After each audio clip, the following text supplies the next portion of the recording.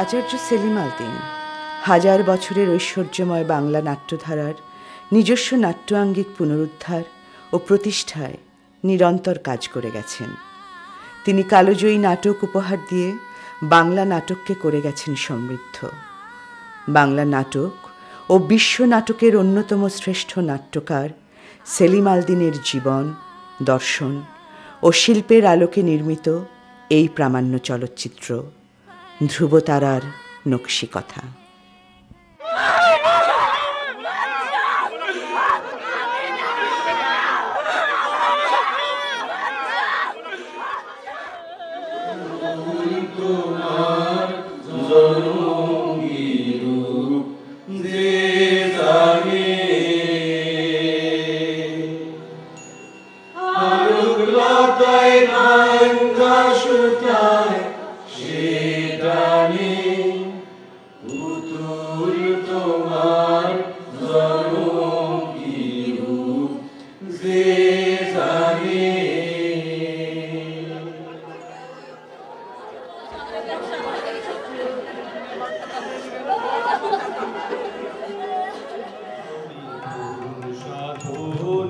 বাবরে তোরে আমার মনে মানুষরত তোমার আশা নদীর কূলে বসে ডাকি রে সোনার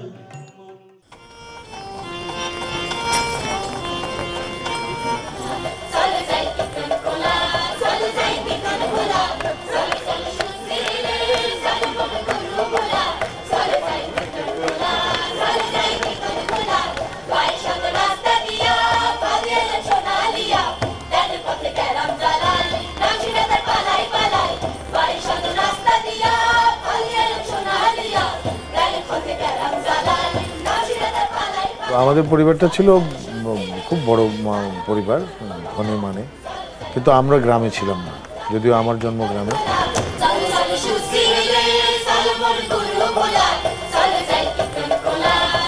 3-4 প্রাইমারি স্কুল আর 7, 8, 9, 10 এই 6 বছর আমি এখানে ছিলাম।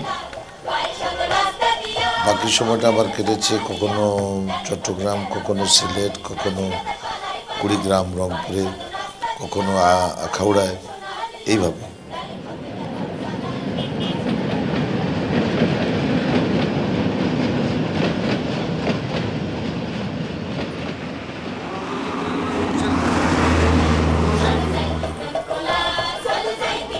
আমরা 9 ভাই বোন মায়ের গর্ভ থেকে দাঁড়ে পালে এসেছিলাম, কিন্তু এর ভিতরে 2জন মারা যায়, 2টো ভাই মারা যায়।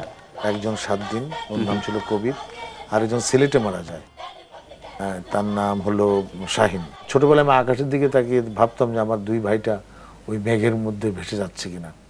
বাবা কাস্টমসের প্রথমে ইন্সপেক্টর, পরে ডেপুটি সুপারিনটেন্ডেন্ট অফ কাস্টমস ছিলেন। এই সুবাদে ছোটবেলাতেই আমার এই নোয়াখালীর ভাষাটা সেইভাবে রপ্ত করা হয়নি। বাল্যকালে পুরো বাংলাদেশটাই আমার কাছে মনে হচ্ছিল আমার জায়গা। সেটা আমাকে হেল্প করেছে, আমাকে খুবই সাহায্য করেছে বাবার এই নানা স্থানে চাকরির সুবাদে বিচরণ।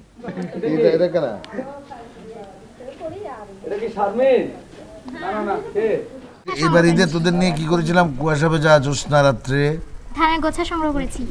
কতদূর হেঁটে গিয়েছিলাম আমরা, বলতো কোনখান দিয়ে বলতো? এই যে রাস্তা দিয়ে। কে কে ছিল? কে কে ছিল? সোনা আমি ছিলাম, মৌসুমী ছিল, জিসা ছিল, স্বর্ণা ছিল। আর তোরা আমাকে না করছিলি? হ্যাঁ, আমরা যেতে চাচ্ছিলাম, আমরা অনেক ঠান্ডা ছিল না। তার আমি একটা কি গল্প বলেছিলাম বলতো?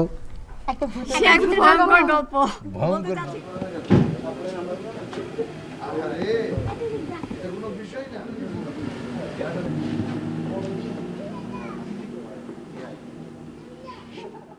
তারপরে আমি যখন অনার্সে পড়ি তখন আমার ইমিডিয়েট বড় যিনি জ্যোৎস্না আপা, উনি 2টো সন্তান রেখে 19-20 বছর বয়সে মারা যান, বা 21-22 বছরে।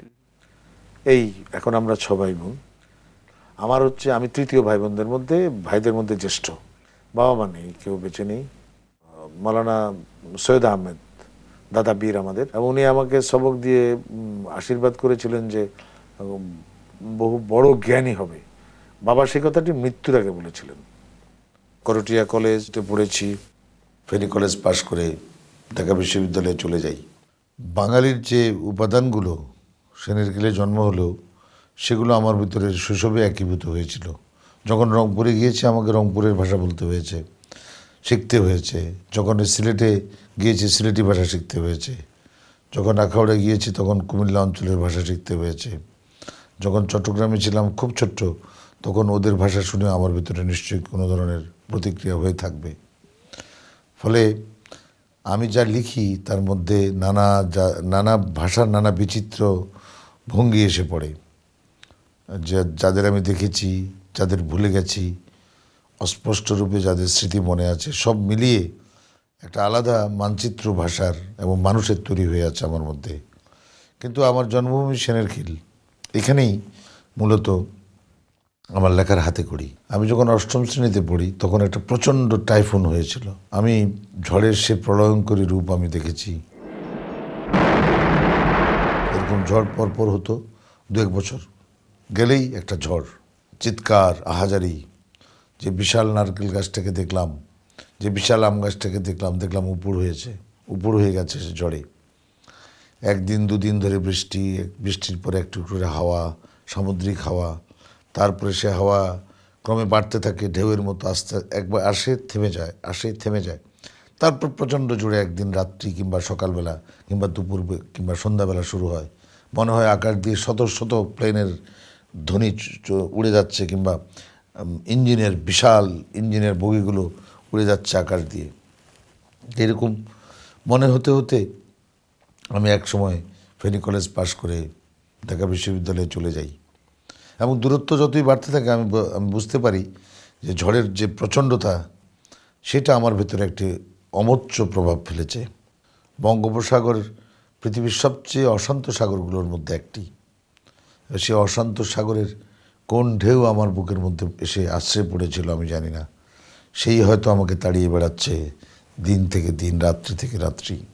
আমার সেই মাছ শিকার, ঘন বর্ষায় ভিজে ভিজে পথ হাঁটা, কিংবা দূর দূরান্তে বন্ধুদের বাড়িতে চলে যাওয়া, সাপ বিচ্ছু কিচ্ছুর ভয় না করে সেইগুলো, কিংবা শীতের রাত্রে রস চুরি করা, কিংবা রাতের বেলা মাছ শিকারে বেরিয়ে যাওয়া, কাছে ওঠা, নারকেল খাওয়া, তালের ডাব খাওয়া গ্রামের বন্ধুদের সাথে, আলু চুরি করা, মিষ্টি আলু, তরমুজ খোঁজা চৈত্রের জ্যোৎস্না রাতে। তো খোঁজার মধ্য দিয়ে আমি এক ধরনের তৃপ্তি পেতাম। তরমুজ পাবো না জেনেও খুঁজতে বেরোতাম গ্রামের বন্ধুদের নিয়ে, মেঠো বন্ধুদের নিয়ে। এবং ওই খড়ের বেনা পেঁচিয়ে ফুটবল বানিয়ে আমরা কতক্ষণ খেলতাম, কখনো কখনো জাম্বুরা দিয়ে বল খেলতাম। তো এইসব মিলেমিশে আমার কাছে মনে হয়েছে যে সেনেরখিল আমার কাছে একটি আলাদা কয়েন, আলাদা মুদ্রা, এবং সেটি নিশ্চয়ই আমার কাছে স্বর্ণমুদ্রা। প্রকৃতির যে পাঠশালার প্রথম পরিচয় সেটি আমার এই গ্রাম সেনেরখিলে তো বটেই, কিন্তু সেনেরখিল আমার মনের মধ্যে একটা আলাদা হোঁচট, একটা আঘাত বা একটা আলাদা ঢেউ তৈরি করে।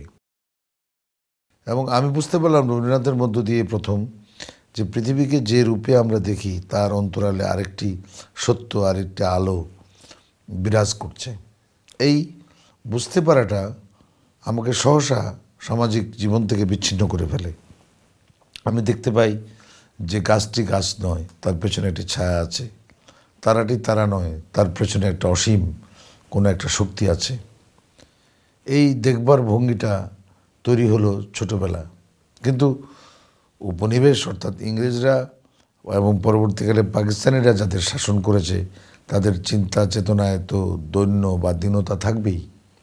আমার মধ্যেও ছিল। ছাতিম গাছের নিচে আমি অষ্টম নবম শ্রেণীতে গালে হাত দিয়ে ভাবতাম, হায় হায় রে, কবি হতে গেলে কতই না মন ভোলা হতে হয়। কিন্তু আমার তো সব কিছুই মনে থাকে, খাওয়ার কথা মনে থাকে। হ্যাঁ, তখন একটু বিড়ি খেতাম গ্রামের বন্ধুদের সঙ্গে, বিড়ি খাওয়ার কথা মনে থাকে। হ্যাঁ, আমার সব কোনো কিছুই ভুলি না। তো আমি কবি হব কী করে? আমার তখন ধারণা ছিল যে সব ভুলে যেতে পারাটার মধ্যেই কবিত্ব। এখন মনে হয় না, সব কিছু মনে রাখার মধ্যে এবং সমস্ত সামাজিক, রাজনৈতিক, রাষ্ট্রিক দায়িত্বের সঙ্গে সামঞ্জস্যহীন যে কোনো কিছুর বিরুদ্ধে লড়াই করাটাই হচ্ছে লেখকের ধর্ম, কবির ধর্ম। বিজ্ঞান চর্চার জন্য একটা আলাদা ল্যাবরেটরি ছিল। বিজ্ঞানের বইও যেমন পড়তাম, সাহিত্যের বইও পড়তাম। এইটি আমার মনে হয় পরবর্তী জীবনে আমার লেখার উপর খুব ছাপ ফেলেছে। ক্লাস 4 থেকে কবিতা লিখি এবং নজরুলের কবিতা খুব ভালো লাগতো বলে নজরুলই সেরা কবি এরকম একটা বিতর্কে বন্ধুদের সঙ্গে মারপিট করলাম। তারপর মুনির চৌধুরী স্যার ক্লাসে একদিন বললেন যে আমি তোমাদের ক্লাস নেই না, এটা সৌভাগ্য তোমাদের, তবে কারা কারা কবিতা লেখো দাঁড়াও। তো আমরা হাবার মতো দাঁড়িয়ে গেলাম। উনি বললেন যে বেরিয়ে যাও, বের করে দিয়ে বলে যে এবার এসো, যারা নাটক লিখবে তাদেরকে আমি বেশি সমাদর করব। কবিতা যদি লেখো জীবনানন্দ দাশ রবীন্দ্রনাথের মতো কবি যদি হতে পারো তবে কবিতা লিখবে, তাছাড়া কিসের কবিতা। এটা একটা ছাপ ফেলেছিল। এই সময়ে স্যার আমাদেরকে কিছু কথা বলে যে টি.এস. এলিয়ট পড়তে। আমি খুব দ্রুত টি.এস. এলিয়টের সিলেক্টেড প্রোজটা পড়ে ফেললাম, দান্তে, হ্যামলেট, পোয়েটিক ড্রামা। তো এই ধরনের লেখাগুলো পড়ে ফেললাম। স্যার বলেছিলেন, আর কেউ পড়েছেন আমার জানা নেই। এর মধ্যে আমি আশুতোষ ভট্টাচার্যের একটি গ্রন্থ পড়লাম, তাতে লেখা আছে যে বাঙালিদের জীবনে কোনো সংঘর্ষ নেই, কোনো ধরনের মানে জটিলতা নেই বলে এখানে ট্র্যাজেডি হয় না। তখনও আমাকে কবিতাকেই মহত্তম শিল্প বলে মনে হতো। কিন্তু ওই যে আশুতোষ ভট্টাচার্যের যে লেখাটি পড়লাম, তাতে বাঙালি জীবনে ঘন গম্ভীর বিয়োগান্তক নাটক লেখা সম্ভব নয়, এটা শুনে আমার ভিতরে খটকা লাগলো। তারপর আমি ভেবে দেখলাম যে অন্বেষণ করে দেখলাম যে আসলে কথাটা সর্বৈব সত্য নয়। কারণ আমাদের জীবনে প্রচন্ড ট্র্যাজেডি আছে, আমাদের মতো করে আছে, ইংরেজদের মতো করে নয়, ইউরোপের মতো করে নয়, গ্রিকদের মতো করে নয়, কিন্তু আমাদের মতো করেই আছে। সেটা রূপায়ণটাই জরুরি কাজ। এই আমার প্রথম যাত্রা শুরু হলো যে আমি নাটকই লিখব। এবং আমাকে এই সময় কবি রফিকাজাদ এরা বললেন যে বাংলা নাটকের কিন্তু অবস্থা খুব ভালো নয়, সেটা খুবই ট্র্যাডিশনাল এবং স্টক ক্যারেক্টার নির্ভর। দু একটি ব্যতিক্রম ছাড়া, সৈয়দ অলিউল্লাহ, মুনির চৌধুরী, এদের নাটক ছাড়া প্রায় দেখা যায় যে স্টক ক্যারেক্টারের উপর দাঁড়িয়ে একটা খুব ট্র্যাডিশনাল ফর্মে নাটক হচ্ছে পাশ্চাত্য রীতিতে। এর কোনো এন্ড নেই। কবিতার, বাংলা কবিতা বা বাংলা উপন্যাসের যে শিল্প সাফল্য, তার পাশে দাঁড়াবার কোনো উপায় নেই। সেই যোগ্যতাও বাংলা নাটকের ছিল না। এই জন্য আমার মনে হলো যে এই জায়গাটাতে প্রচণ্ডভাবে ধরতে হবে মুক্তিযুদ্ধের বিশ্বাসে, অনুপ্রেরণায়, এবং আমাদের এই ভূমির যে ভেতর থেকে যে দাবিটা আসে, আমাদের মাটি থেকে যে দাবিটা আসে লেখকের প্রতি, সেই দাবিকে সমর্থন জানানো বা সম্মান করা।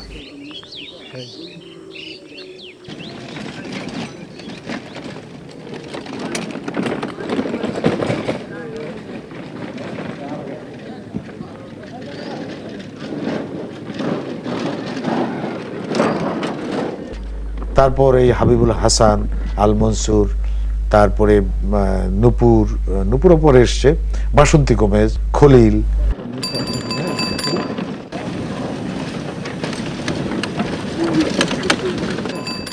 যারা মঞ্চে এখন আছে নেই, রাসুল ইসলাম আসাদ, মোহামেদ, পীযূষ বন্দ্যোপাধ্যায়, আমরা সবাই একত্রে জড়ো হলাম। নাসিরউদ্দিন ইউসুফ আমার 1 বছর জুনিয়র ছিল। আমরা 2 বন্ধু এর মধ্যে বাইরে একটা দল গঠন করে ফেললাম, ঢাকা থিয়েটার। তো এই মিলে আমাদের দলটা গড়ে উঠলো। আচ্ছা, গ্রাম থিয়েটার করলাম। আমার মনে হলো যে কীর্তনখোলায় আমি গ্রামকে দেখেছি। তা আমার কাছে মনে হলো যে আমাদের গ্রামীণ সংস্কৃতি আমাদের আধুনিক সংস্কৃতিকে বা আমাদের দেশকে বাঁচাতে পারে।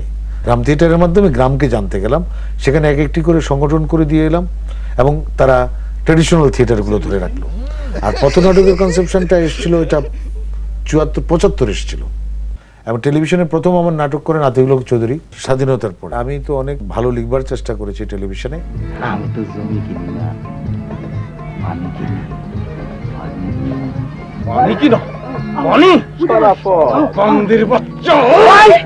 গ্রামের মানুষ না খেয়ে আছে, অর্জুনা গ্রাম যাইতেছে যমুনা নদীর পেটে, আর হ্যাঁ কয় রসের কথা মৃত্যুটা। আল্লাহ আমার জমিন মারছে, সেটা পারছে আমার কপাল বাংলো কেন তুই আমি কি দোল করছি না। আজকে এই বাড়িতে নিকারবো না বিয়ে হইব, জমিনার লগে শেরালির বিয়ে হইব, বুঝছস?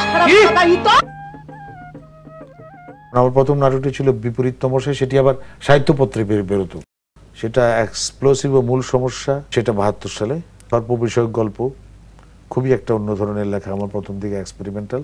জন্ডিসের বিবিধ বেলুন। তারপরে হলো করিম বাওয়ালির শত্রু অথবা মূল মুখ দেখা। আমি চেষ্টা করলাম যে আমার জনপদ, আমার জীবনকে, জীবনের যে গূঢ় মহিমা, যে প্রচণ্ড মাটির যে প্রচণ্ড শক্তি, সে শক্তিকে আমার লেখার মধ্যে নিয়ে আসবার জন্যে, যে বিচিত্র মানুষ, যে সংগ্রামী মানুষ, কীর্তনখোলা, কেরামত মঙ্গল, হাতদাই, হরগজ, তারপর বনপাংশুল। চাকা লারু নামে ফরাসি চলচ্চিত্র উৎসবে পৃথিবীর বেস্ট ক্রিটিক অ্যাওয়ার্ড পেয়েছিল। এটি ডিরেকশন দিয়েছিলেন আমারই স্নেহভাজন মোর্শেদুল ইসলাম। অপঘাতে মৃত্যু, লাশটা পৌঁছা দিবা নবগ্রামে। লাশ ফাঁস মোরা লিতে পারবো না, ধান লিয়া দেওয়ার ভাড়া মোরা আগেই ধরে লিছি।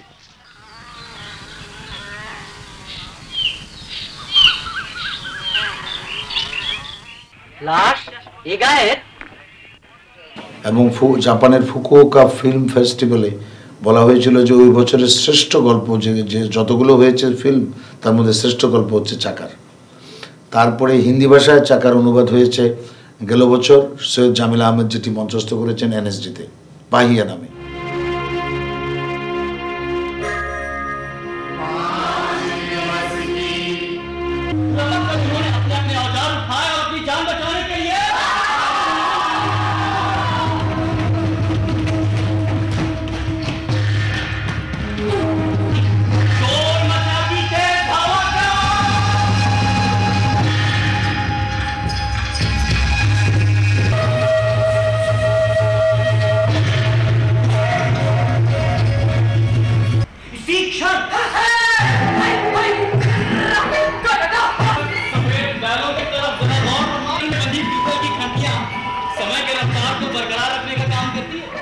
সম্প্রতি আমার একটি নাটকের, প্রাচ্য নামে একটি নাটকের প্রদর্শনী হলো কলকাতায়।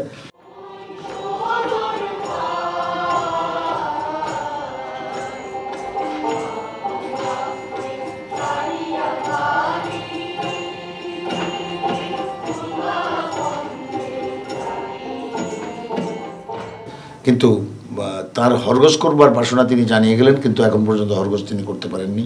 কিন্তু আমি ডিপার্টমেন্টে আমার ছেলে মেয়েদের দিয়ে করিয়েছি। হরগজের যে প্রচ্ছদ দেখেছেন, যে চমৎকার প্রচ্ছদ দেখেছেন, এবং আমার সব নাটকের ভালো ভালো প্রচ্ছদগুলো মূলত আফজাল হোসেন এবং আনোয়ার ফারুকের করা।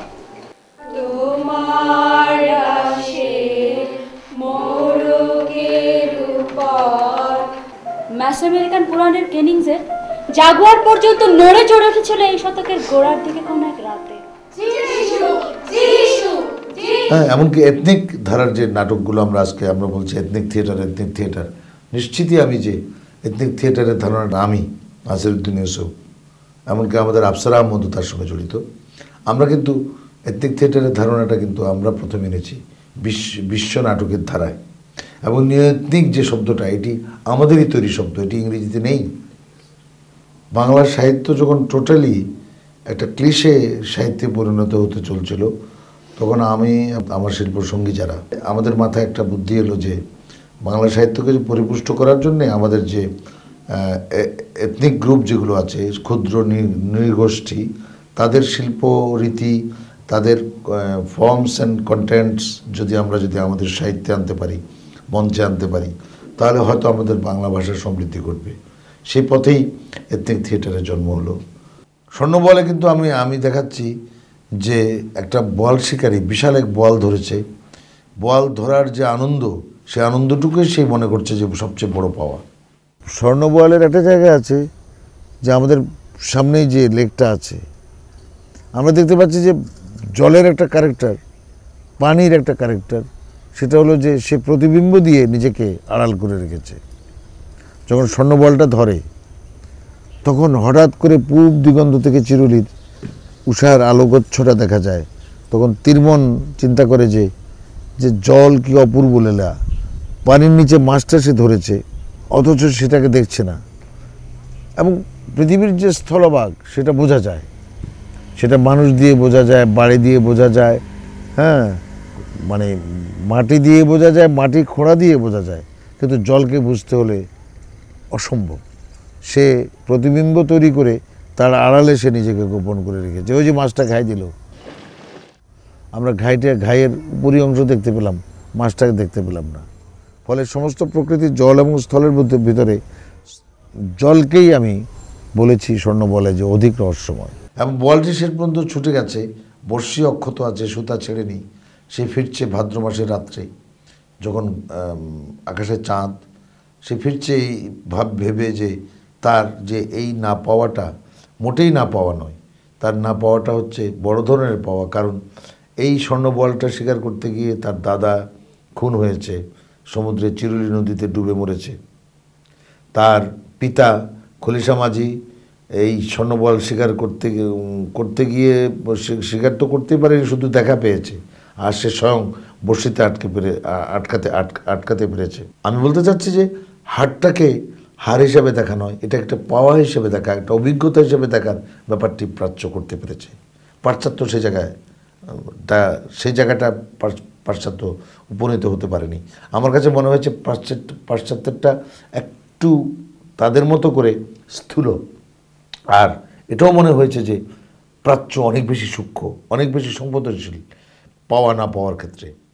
এই পাওয়ার ব্যাপারটা যদি যত প্রবল হবে, তত আমি আগ্রাসী শক্তিতে পরিণত হব, আর আমি যত বঞ্চিত হতে থাকব, ততই আমার ভেতরে বঞ্চনাটা আমার এক ধরনের এক ধরনের চমৎকার পাওয়া হয়ে ওঠে, যদি আমি বঞ্চনাটাকে আমি স্বীকার করে কবুল করে নিই। এইভাবে আমার কাছে মনে হয়েছে যে স্বর্ণবলে আমি একটা ভালো একটা ফিলসফিতে উপনীত হতে পেরেছি। আর সেই সঙ্গে পাশ্চাত্যের যে দখল করা বা পাশ্চাত্যের যে পাওয়াটাকে শুধু পাওয়া হিসেবে দেখা, বড় জিনিস পাওয়াটাকে বড় জিনিস হিসেবে দেখা, সেই দেখার ব্যাপারটাকে আমি মনে হয় যেন আমি অ্যাভয়েড করতে পেরেছি, বা তার জবাব আমি দিতে পেরেছি যে না, পাওয়াটাও কিন্তু অনেক সময় বড় পাওয়া হয়ে দাঁড়ায়। আর অরুণ সেন আমার একটি লেখাকে, নিমজ্জনকে, খুব সম্প্রতি বলেছেন যে আজকাল সেলিমের নাটকগুলোকে ঠিক নাটক বলা যায় কি না আমার সন্দেহ হচ্ছে, আমার ভাবনা হচ্ছে যেগুলো আসলেই কোন ধরনের লেখা।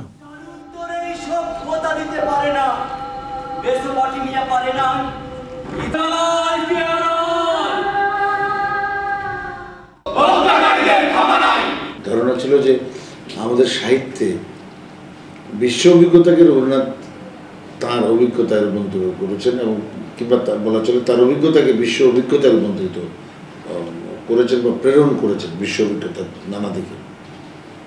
আমার কাছে একটা চ্যালেঞ্জ ছিল যে বিশ্বের নানা কাল বাংলা মঞ্চে আসে কিনা, বা আমাদের লেখার মধ্যে আসে কিনা, সেইভাবে যেভাবে আসা উচিত। তো সেক্ষেত্রে আমার কাছে মনে হলো যে এই ফর্মে যদি আমি নাটকটা করি, তাহলে আমার কাছে দেশ, কাল, স্থান, পাত্র এই প্রশ্নগুলো উঠে যাবে। অথচ আপনি যেটা বলেছেন গতকালকে, যে আমাদের ডিপার্টমেন্টে যে উপমান আর উপমেয়টা দূরে রেখে শুধু উপমান নিয়ে অগ্রসর হওয়া, এই কৌশলটা অরুণদা ধরে ফেলেছেন। অর্থাৎ যে বিষয়ে বলা হচ্ছে সে বিষয়টা একেবারেই সত্য, কিন্তু সেই বিষয়টা বলতে গিয়ে আসলে বলা হচ্ছে ওইটার কথা, এইটার কথা বলা হচ্ছে।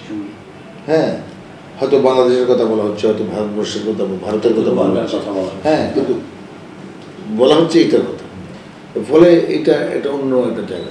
আর আমার সবচেয়ে উচ্চাকাঙ্ক্ষাও বলা চলে বরাবরই, যেরকম যে আমি চেয়েছি যে পৃথিবীটা আমাদের এই ছোট্ট মঞ্চটাতে এসে দাঁড়াক, এবং দর্শক দেখুক যে বাংলাদেশের মঞ্চে পৃথিবীটা ভর করে পুরো গ্লোবটা আসতে পারে। আমার কোনো লেখাকে আমি ড্রয়িং রুমের মধ্যে আবদ্ধ করে নিজের কল্পনা থেকে লিখিনি। আমি যে লেখাটা লিখেছি, আমি সেই স্থান পরিদর্শন করেছি, জায়গাগুলো নাম সংগ্রহ করেছি, হয়তো কখনো লোকও পাঠিয়েছি, তুমি দেখে আসো জায়গাটার অবস্থাটা কি, নিজে গিয়েছি, থেকেছি। আমি জীবনকে দেখেই লিখি, তবে সেটা উপলক্ষ মাত্র। আমি ধরো আমার পাশের বাড়িতে একটা ছেলে সুইসাইড করেছে আম গাছে ফাঁসি দিয়ে, সেটাকে কেন্দ্র করে আমি একটা নাটক লিখেছি পুত্র।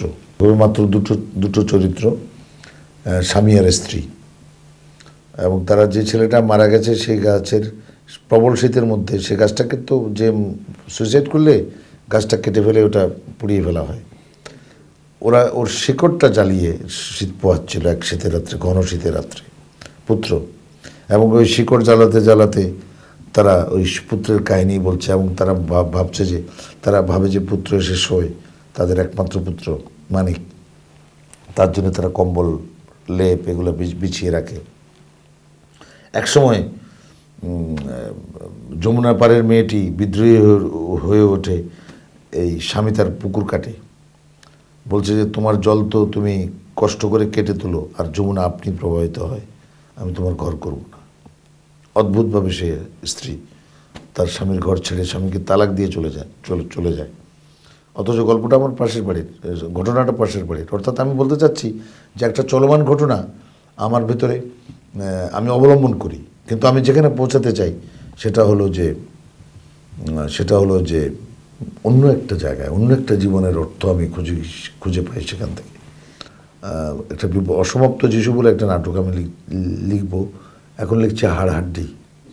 হ্যাঁ, তো সেখানে একটা দৃশ্য আছে এরকম যে নিরুদ্দেশ যাত্রা রবীন্দ্রনাথের পড়াচ্ছেন ক্লাসে, শিক্ষক কন্টিনিউয়াস পড়িয়ে যাচ্ছেন, কিন্তু ছাত্ররা অভিযোগ করছে একটু পরে প্রিন্সিপালের কাছে গিয়ে যে স্যার 1 ঘন্টা চুপচাপ বসেছিলেন, কিছুই বলেননি। আর স্যার বলছেন যে আমি ওদেরকে রবীন্দ্রনাথ বর্ণিত সেই বিশাল সমুদ্র তীরে নিয়ে গেছি এবং আমি এই ব্যাখ্যা করেছি। এরকম একটা উদ্ভট জায়গা ওখানে আছে। এই পর্যন্ত এসেছি। আর অসমাপ্ত যিশু সম্পর্কে বলা চলে যে অসমাপ্ত যিশুর কাহিনীটা আমি এই মুহূর্তে বলতে চাচ্ছি না। এটি খুব সংবেদনশীল কাহিনী। এটি হয়তো বলতে গেলে কেউ হয়তো এটা পছন্দ করবে, কেউ করবে না। আগে লিখে নিই, তারপরে আসলে পুরাণ আমি অবলম্বন করি, কিন্তু আমি কোনোভাবেই পুরাণ দ্বারা প্রভাবিত নই, একেবারেই না। প্রভু, শূদ্রের যদি শরীর ছোবার নিয়ম থাকতো, আমি আপনার পায়ে চুমু খেতাম। তুমি শিল্পীর ঘাট পারানোর জন্য তুমি পুরাণকে ব্যবহার করছো, সুতরাং আমি পুরাণ পুরুষ নই। প্রকৃতপক্ষেই আমি একজন লেখকের গুণাবলী অর্জন করতে চাই, সৎ লেখকের। শুধুমাত্র খেটে খাওয়া মানুষরা যে ভাষায় কথা বলেছে, আর 52-তে যে ভাষার জন্য রক্ত দিয়েছে, এমন যে ভাষার সংস্কৃতি রক্ষা করার জন্য, যে ভাষার স্বাস্থ্য রক্ষা করার জন্য মুক্তিযুদ্ধের মতো একটা প্রচণ্ড ঘটনা ঘটিয়েছে জাতি। আমি এটাই আমার আনন্দ যে আমি সেই ভাষাতে লিখি, যে ভাষা রক্তঝরা, যে ভাষায় রবীন্দ্রনাথ লিখেছেন, যে ভাষায় নজরুল তার বিদ্রোহের বাণী উচ্চারণ করেছেন। 2500 বছর ধরে সংলাপের ভিত্তিতে যে নাটক রচনা গ্রিক পিপলরা শুরু করেছিল, গ্রিসের মঞ্চে অভিনীত হয়েছিল, সে 2500 বছরের মানুষের অভ্যস্ততা, দর্শকের অভ্যস্ততাকে প্রায় অবজ্ঞা করে নয়, প্রায় পাশ কাটিয়ে বাংলার এবং বাঙালির নাট্যশিল্প রীতির উজ্জীবন ঘটানোর যে চেষ্টাটা আমরা করলাম, এটা করতে গিয়ে আমার লেখা কখনো নাটকের আকার ধারণ করেও নাটক থেকে দূরে ছিটকে পড়ল। এবং নাটকের যে জেনার আছে, সেই জেনারের কোনোটার মধ্যেই নাটককে ফেলা গেল না। আর না ফেলা যাওয়ার ফলে আমার কাছে এখন মনে হয় যে এটি হয়তো কোনো নতুন ধরনের শিল্পরীতি, যেটি আমার জাতি সহস্র বছর ধরে লালন করেছে, যেটি আমি বহন করে চলেছি। আর এও মনে হচ্ছে যে এটি ব্রাত্য, অর্থাৎ অচ্যুত। এই শিল্পরীতি পৃথিবীর কোনো শিল্পধারাতেই পড়ে না। আমি যে ধারায় ধাবমান লিখেছি, নিমজ্জন লিখেছি, বা সম্প্রতি প্রকাশিত স্বর্ণবল লিখেছি, আমার কাছে মনে হচ্ছে যে এটা নন জেনারিক। অর্থাৎ এই শিল্পকর্মটাকে আমি কোনো উপন্যাসেও ফেলতে পারছি না, কবিতাও ফেলতে পারছি না, নাটকে তো নই। কিন্তু তারপরও দেখা যাচ্ছে যে এটাকে নাটকে রূপান্তর করা সম্ভব। আবার পড়তে গেলে এটি উপন্যাস কিংবা লাইনের আকারে, চাকাতে যেমন আমি কথা পড়ছি লিখেছি যে এটিকে কবিতার আকারে সাজানো সম্ভব। অর্থাৎ এই দ্বৈতাদ্বৈতবাদী শিল্পতত্ত্বের একটা ধারায় আমি উপনীত হয়েছি। শ্রী চৈতন্যদেবের ধর্মতত্ত্ব থেকে আমি এক ধরনের শিল্পতত্ত্ব আহরণ করেছি। আমার কাছে মনে হয়েছে প্রকৃতপক্ষে বাঙালিদের শিল্পতত্ত্বটা খুঁজে পাওয়া যাবে চৈতন্যদেবের ধর্মতত্ত্বের মধ্য দিয়ে, যে ধর্মতত্ত্বের ভিতরে আবার সুফিবাদ, ইসলামী সুফিবাদের মিশ্রণ ঘটেছে, এবং সেই সঙ্গে বাঙালিদের অতি প্রিয় পৌরাণিক কৃষ্ণের সংযোগ ঘটেছে। এইভাবে আমি চেষ্টা করেছি যে বাঙালি শিল্পরীতিকে পৃথিবীর বুকে আলাদা করে, আলাদাভাবে চিহ্নিত করতে বা আলাদাভাবে তাকে নির্মাণ করতে। আমার শিল্প ভাবনার মূলে এই কথাটা কাজ করে যে মানুষ নিশ্চিতই একটা ট্র্যাজেডির জগতের বাসিন্দা,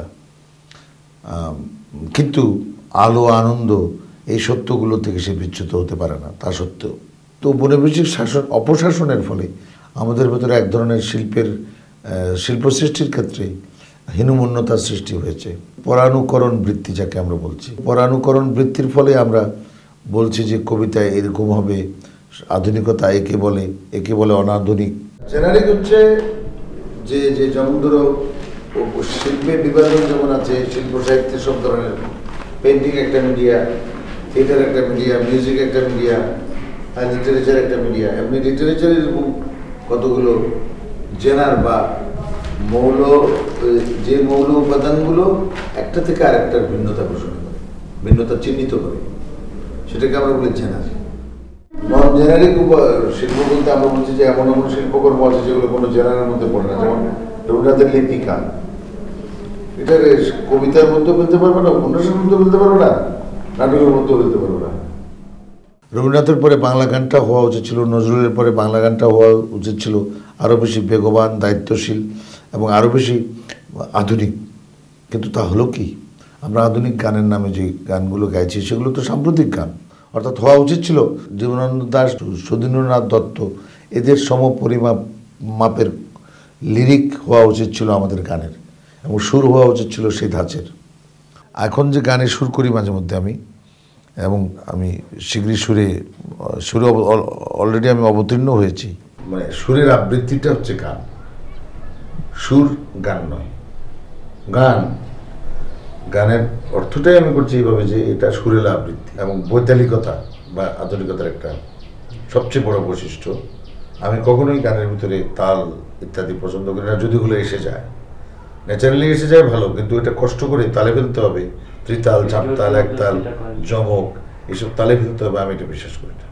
এই গানটা শুনলে বোঝা যাবে যে কখন কোথা থেকে এই গানটা আমি বাংলা গান থেকে কতটা, রবীন্দ্র পরবর্তীকালের বাংলা গান থেকে এটা কতটা আলাদা। কিছু চিত্র চোখে ভেসে যায়, দৃশ্য তবু মাত্র প্রতীন্দ্র, তোমার মন ভালো নেই,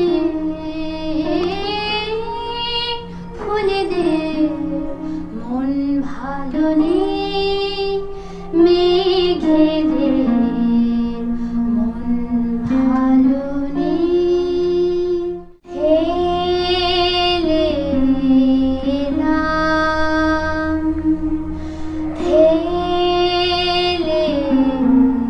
হেলেলাম, সাদা মেঘ জল কল্লোল শঙ্খ বাতাস, ফিরে না রে ফিরে না রে ফিরে না, ফিরে না রে ফিরে না রে ফিরে না, ফিরে না রে ফিরে না রে ফিরে না রে ফিরে না, ফিরে না রে ফিরে না রে ফিরে না রে ফিরে না, ফিরে না রে ফিরে না রে ফিরে না রে ফিরে না রে ফিরে না রে ফিরে না রে। ওয়েস্ট বা পাশ্চাত্য আসুক, কিন্তু সে আধুনিক ভঙ্গি নিয়ে আসুক না কেন। ঔপনিবেশিক শক্তির অপশাসনের ফলেই বাঙালিরা শিখল যে তাদের নাটকের ইতিহাসের বয়স হচ্ছে মাত্র 200 বছরের। কারণ প্রভুর নির্দেশে যে ইতিহাস রচিত হয়, সেটা প্রভুর অনুরক্ত যারা পড়ে তারা সেটাকেই বিশ্বাস করে। কিন্তু আমরা দেখতে পেলাম প্রথম বিদ্রোহটা করলেন রবীন্দ্রনাথ, তার রক্তকরবী নাটককে পালা বলে, এটাকে অবস্কিউর বলা হলো, অথচ মোটেই অবস্কিউর ছিল না। এইসব ঘটনা থেকে আমার মনে হলো যে তাহলে তো সত্য অনুসন্ধানের প্রয়োজন আছে। আমি প্রাচীন পুঁথি পড়া শুরু করলাম, আমি নেপালিজ ভাষা শিখলাম, আমি উড়িয়া ভাষা শিখলাম, আমি আসামিজ ভাষা শিখলাম, আমি আউধি ভাষা শিখলাম, ব্রজবুলি আয়ত্তে নিজের ক্ষমতা বুঝবার ক্ষমতা নিয়ে এলাম, সংস্কৃত শিখলাম খানিকটা।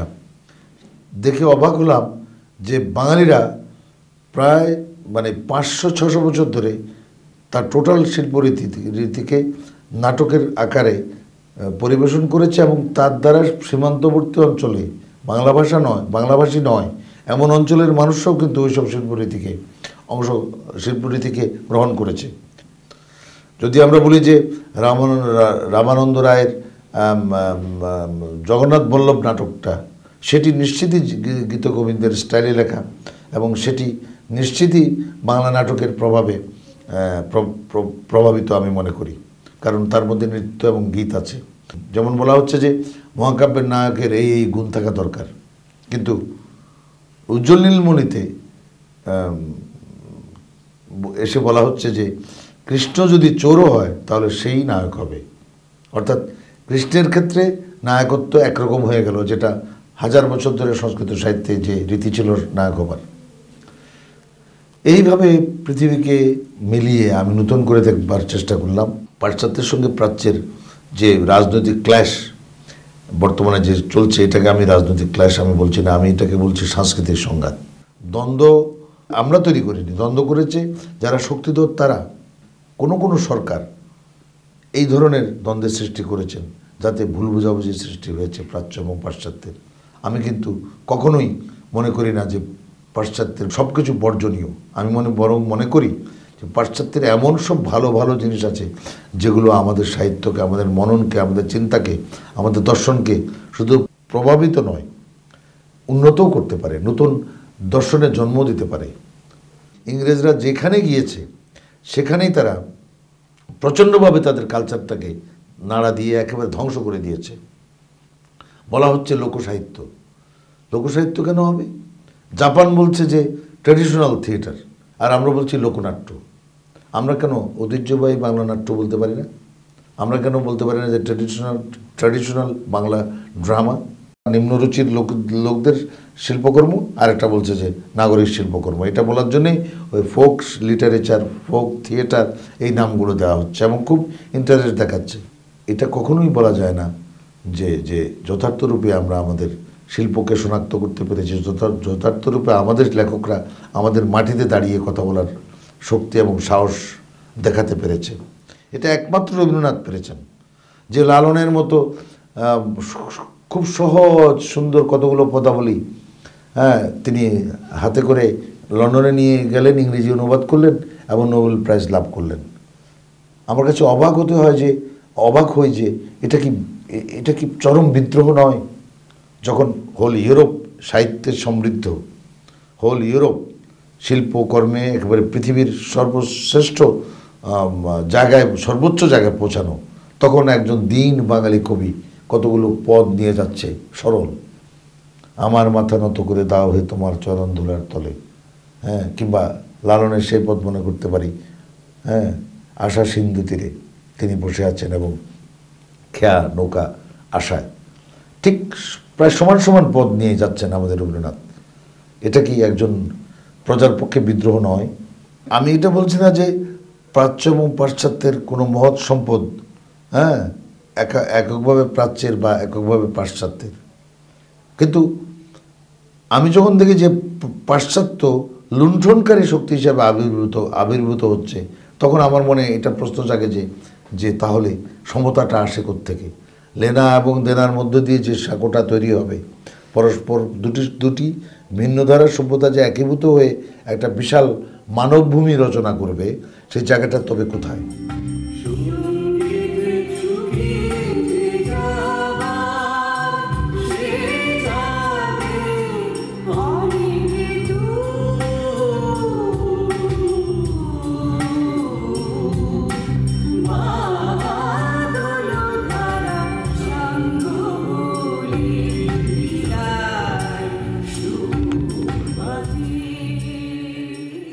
বিশ্ব সভ্যতা সম্পর্কে আমার ধারণা হচ্ছে যে আমরা যেটাকে সভ্যতা বলি, আসলে এই সভ্যতাটা যুদ্ধের অন্তরালে গড়ে ওঠে। যুদ্ধের মাধ্যমে সভ্যতা তার গুণগুলো নিয়ে একটা সভ্যতার জন্ম হয়, সেই গুণগুলো নষ্ট হয়ে যায়। সব কিছুকে নিজের মনে করা, এই মনে করতে পারার ব্যাপারটি করতে হলে চাই সাংস্কৃতিক জ্ঞান, সাংস্কৃতিক বিনিময়। আর যুদ্ধ এমন একটা ভয়াবহ জিনিস যে সেটা সভ্যতাকে পিছিয়ে দেয়। সভ্যতার যা অর্জন সেটাকে সে বিকশিত না করে সেটাকে রুদ্ধ করে দেয়। সভ্যতাগুলো যুদ্ধ বিগ্রহকে অস্বীকার করে সে কিন্তু তার সমৃদ্ধি ঘটেছে। আমার কাছে মনে হয়েছে যে মানুষের হাড়ে গড়া এই সভ্যতা, আমরা যাকে সভ্যতা বলি, সেটা আসলে জেনোসাইড, এক ধরনের জেনোসাইডের উপর দাঁড়ানো।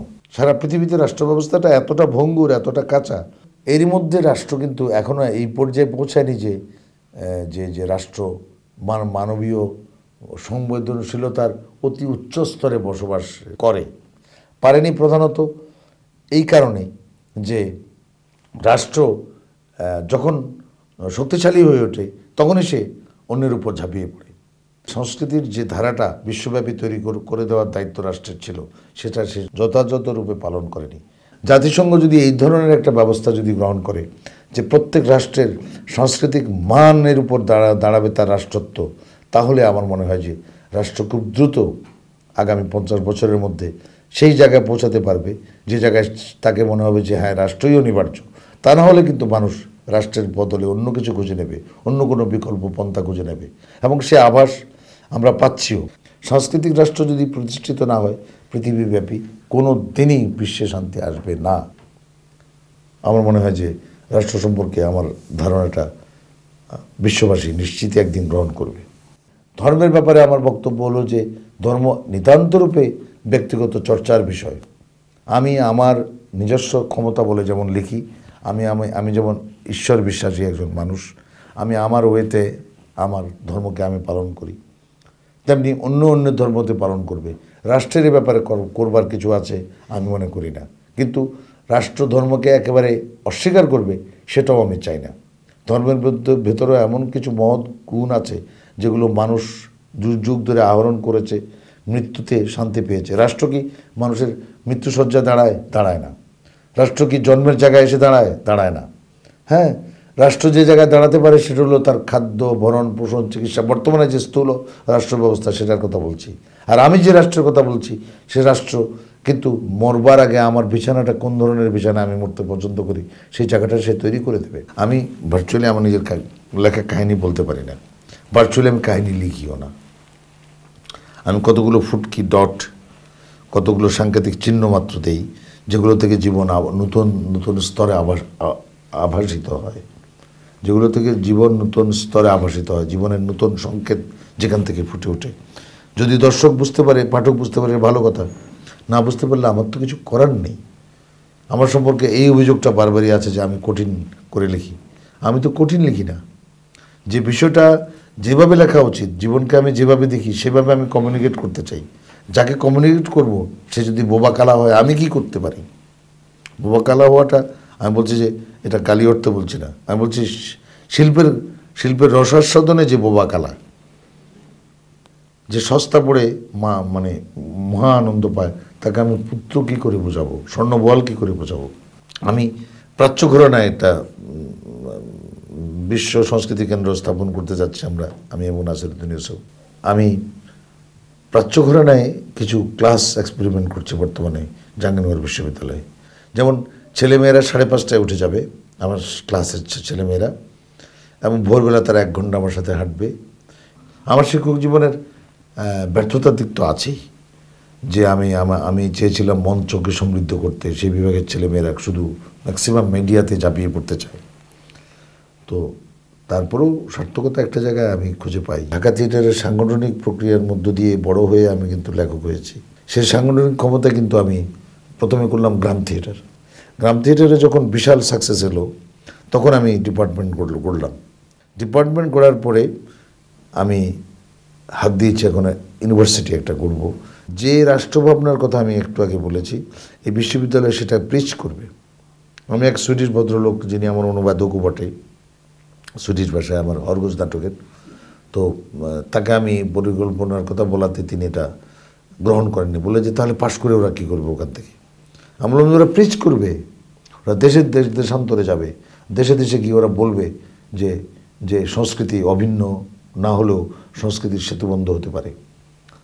জার্মানের সঙ্গে বাংলার সঙ্গে ইংল্যান্ডের সঙ্গে যুগোস্লাভিয়ার সঙ্গে আমেরিকার সঙ্গে একেবারে ওই রাশিয়ার, হ্যাঁ, এইভাবে সাংস্কৃতিক সেতুটা তৈরি হয়ে একটা মানব জাতিতে পরিণত হতে পারে। মানব জাতির সংস্কৃতি বৈচিত্র্যময়, আইডেন্টিক্যাল, মানে অর্থাৎ ভিন্নতা আছে কিন্তু বৈচিত্র্য আছে, কিন্তু এক।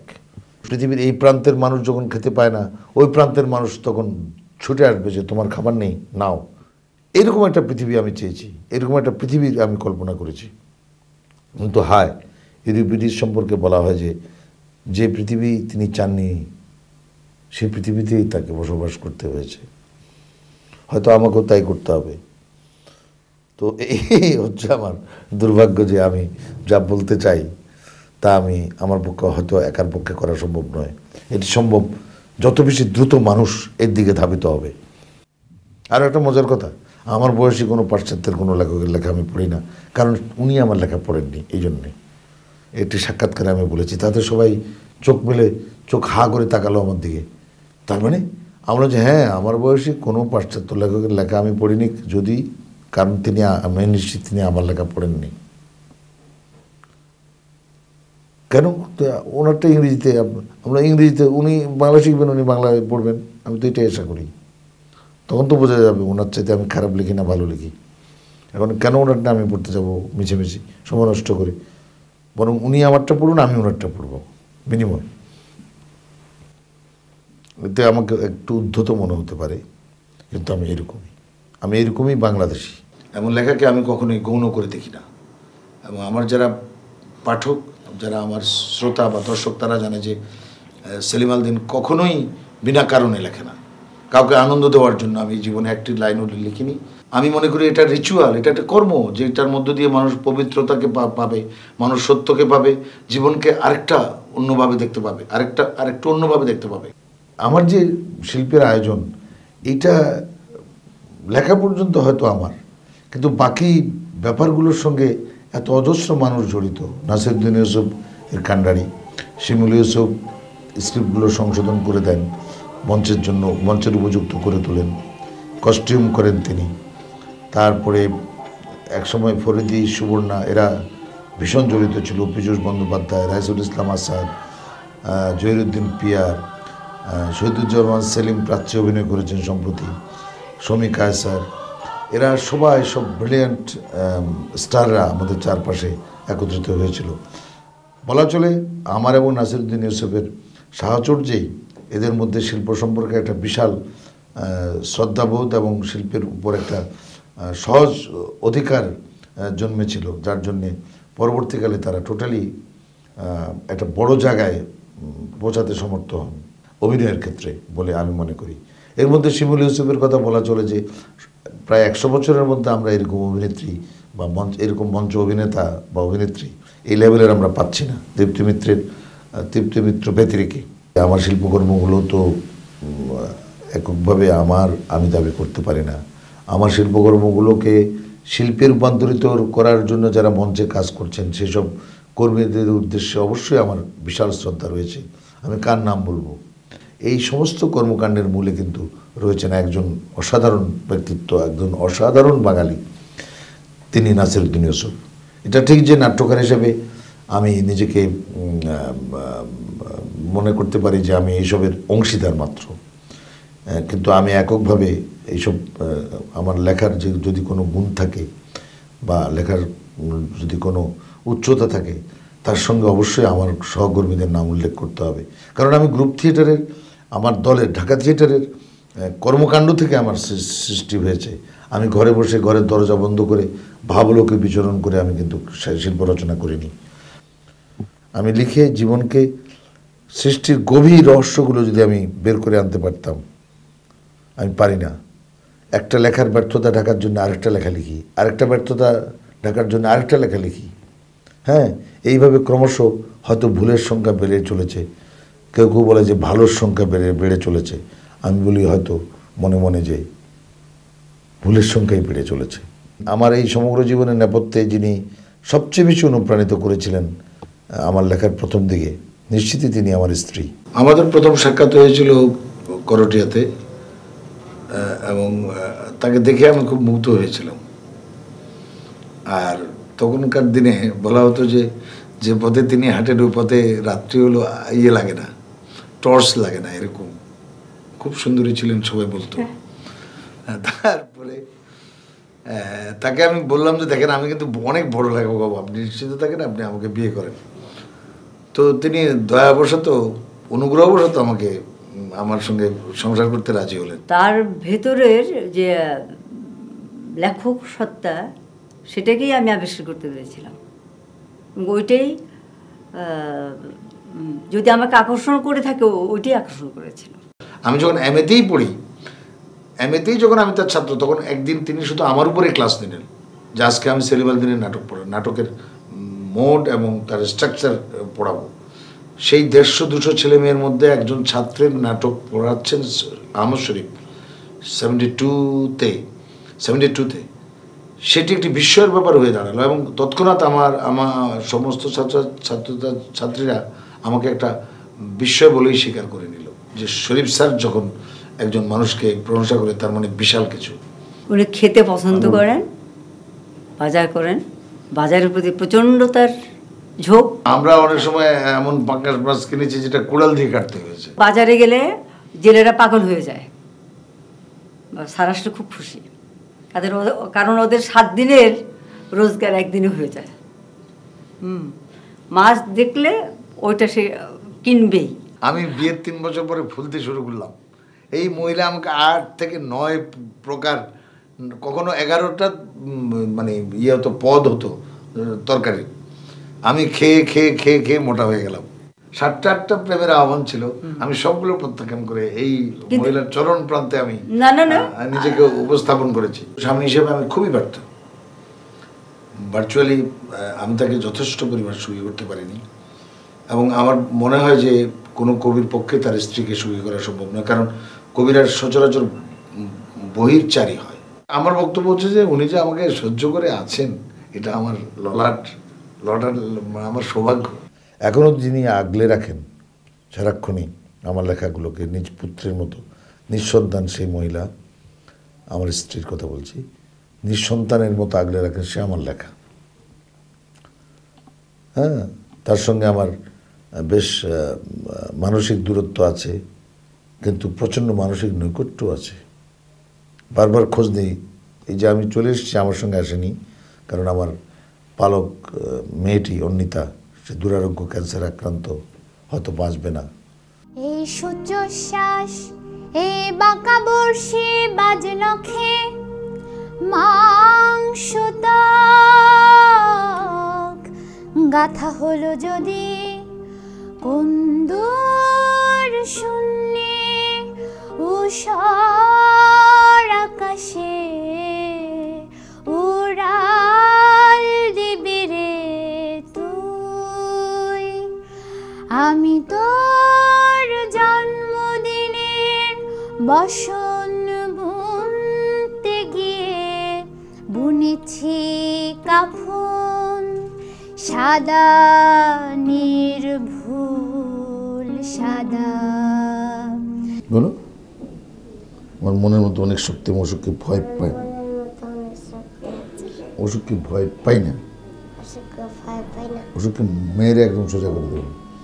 বলো, অসুখ ধাবনের মতো নাটক আমি রচনা করেছি শুধুমাত্র অন্বিতার আরোগ্য কামনায়, কারণ আমার বিশ্বাস যে লেখা ভালো হলে ঈশ্বর গ্রহণ করবেন এবং অন্বিতাকে সুস্থতা এনে দেবেন। এটি একটি কষ্টকল্পনা, এটি একটি পাগলামও হতে পারে, কিন্তু ধাবমান যথার্থ অর্থে আমার প্রার্থনার হাত, অর্থাৎ যে হাতে মানুষ মোনাজাত করে আল্লাহর কাছে, সেরকম একটা হাত আমি তৈরি করেছি ধাবমানের মধ্য দিয়ে। এখন ঈশ্বর গ্রহণ করেন কি করেন না জানি না, হয়তো ধাবমানও টিকবে না, অন্বিতাও টিকবে না, কিন্তু আমি তো চেষ্টা করেছি। আর যদি বলো যে কতদিন বেঁচে থাকবো, সেইটা আমি বলতে পারি যে আমি ততদিন বেঁচে থাকতে চাই যতদিন আমি শুধু লিখতে পারি, শুধু লেখার জন্য বাঁচতে চাই, অন্য কোনো কারণে বাঁচবার আমার কোনো আকাঙ্ক্ষা এতটুকুও নেই।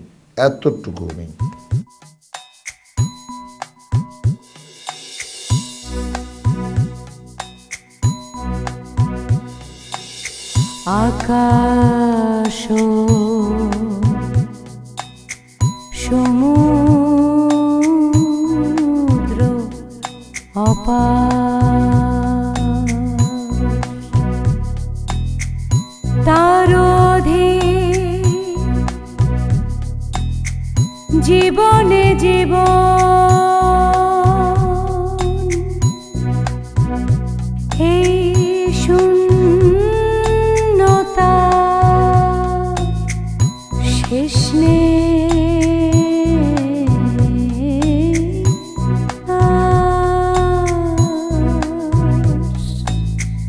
শেষ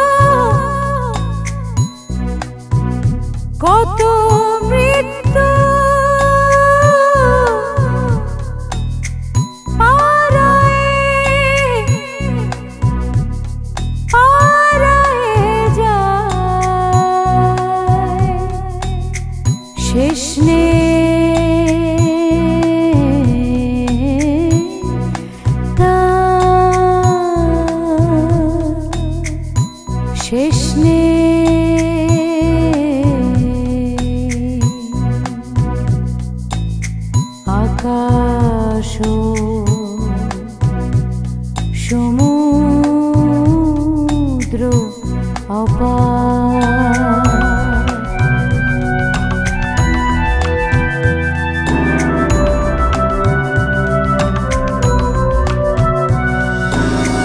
মৃত্যু শিথানে শিথা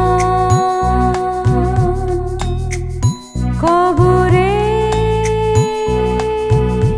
পাশে কবর মৃত্যু শিথানে শিথান কবরের পাশে কবর আকাশ রাত্রি ছবে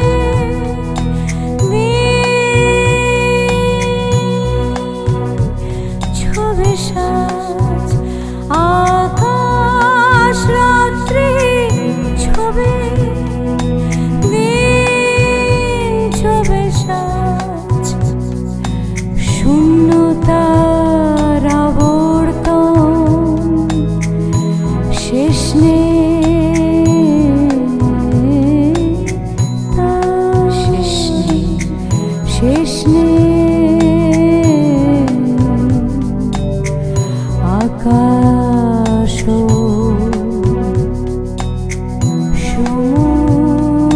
সমুদ্র অপার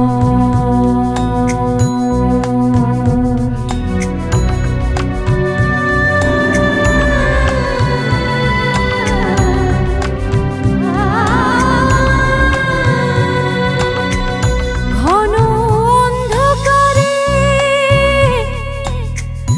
মহাশ্মশান বয়ে নিয়ে যায় পাঁজরের নিচে হাহা চিৎকার তবু নিঃস্বরে জলের প্রতিবিম্বতা ছুঁয়ে দেখেছি সেও শূন্যতা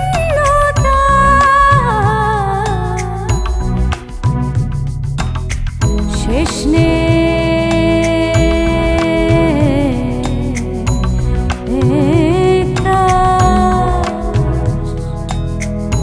শেষ নেই শেষ নেই আকাশ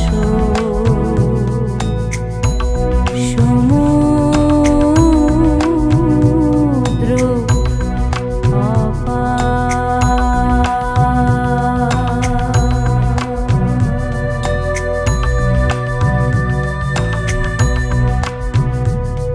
শেষ নেই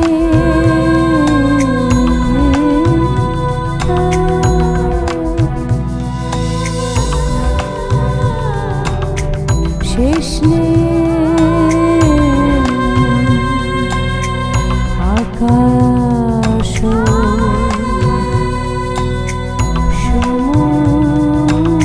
সমুদ্র অপার